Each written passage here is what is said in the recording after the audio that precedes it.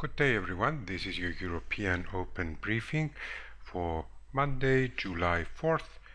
My name is Michael Florentiades, I am the Chief Economist here at XM.com, and here are the points you should be focusing on this morning. First of all, Australian elections result in a hung parliament, look like resulting in a hung parliament. The consequences, however, are unclear. There were some worries at the beginning of the session, not so clear right now, so we are waiting on that front. We also have the markets, I think, focusing on the positive side of Brexit for now, and we'll talk a little bit about that. Today is expected to be quiet ahead of the Independence Day holiday in the US. Financial markets will be closed in the US, that is stock markets and bond markets. Of course, foreign exchange will be open. And we have the Centix investor sentiment in the Eurozone to focus on, UK construction PMI. And may I remind you that we need to keep in mind that this week is very important, as we have the Reserve Bank of Australia tomorrow and also US jobs on Friday. Looking at the Aussie, a currency that we have not looked at in a few days, as all the focus has been on the pound and the other majors.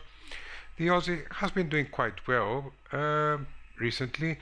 It capped lower in Monday's open, but then rebounded to above 75 US cents as news were coming in about the possibility of a hung parliament following the federal elections down under.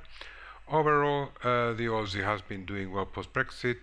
However, fears about political instability and policy stalemate were alleviated when Moody's said it would not cut the country's AAA rating, the country's much prized highest rating possible, highest credit rating possible. It saw the current political uncertainty as short-term. It didn't see a lot of political risk from the elections, policy risk rather than to jeopardize the budget and fiscal policy. Now, the RBA is meeting tomorrow and it is not expected to change rates.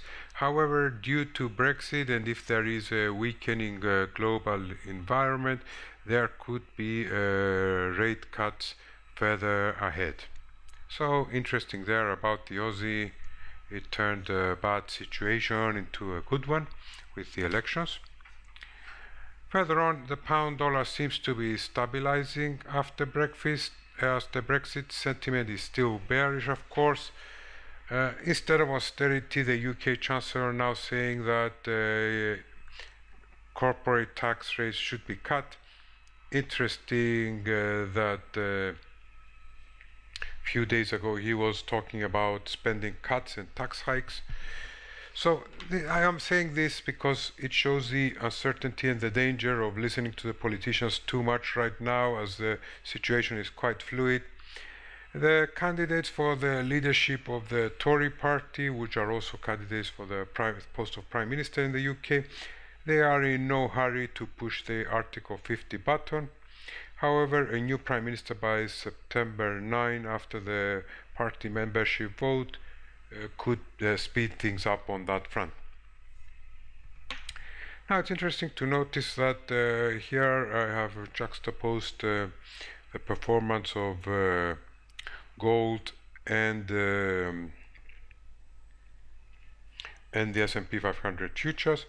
You will notice, like right in the aftermath of Brexit, we have plunging S&P 500, the orange line falling quite sharply, whereas the purple line going up very, very suddenly, gaining very quickly.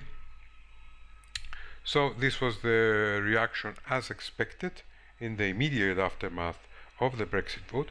However, as the days, in the following days and after the S&P 500 bottomed out, we saw that it has been rising quite well. Last week was one of the best weeks for the US stock market for I think 9 months, around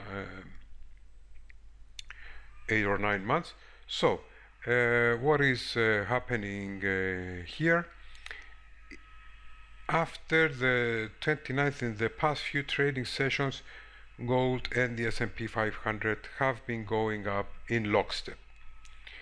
It should also be noted that safe haven bonds are also doing very well in this situation.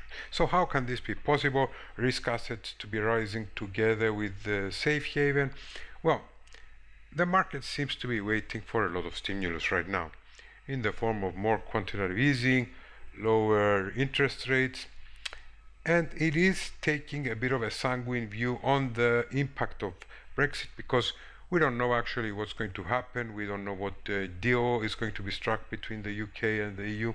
So we are in a wait and see mode. Again, I think it's a bit sanguine on my part, on the market's part, this view, but this is what is propelling both safe havens and risk assets higher in the past few trading sessions. Calendar today is not too busy. We have UK construction PMI, Eurozone Centix investor sentiment should see a drop, and we also have Eurozone producer prices for May. It will be quiet, particularly in the afternoon, because of the US Independence Day holiday, and tomorrow we are getting the Reserve Bank of Australia meeting, no change there, and we also have the very crucial jobs numbers for June. They will be released on Friday. I may remind you the very bad job numbers we got the previous month. So May's numbers were very bad, by like 38,000. They were a big disappointment. So it will be interesting to see what's going to happen at the end of this week when June numbers are announced.